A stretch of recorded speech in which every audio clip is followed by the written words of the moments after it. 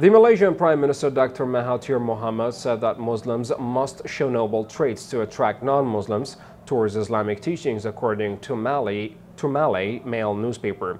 He urged that negative practices such as insulting other races and religions and arguing over differences in opinion be cast aside in order to achieve the objectives of Muslims as propagators.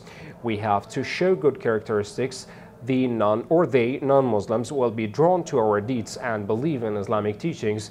Dr. Mahathir, who is also the president of the Muslim Welfare Organization of Malaysia, Perkim, said that in a speech during a special event.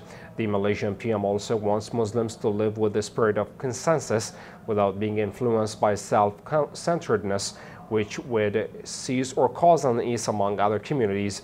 He added, a nation would lose if its people were fighting among themselves, stressing that all communities from all religions should live in harmony with one another.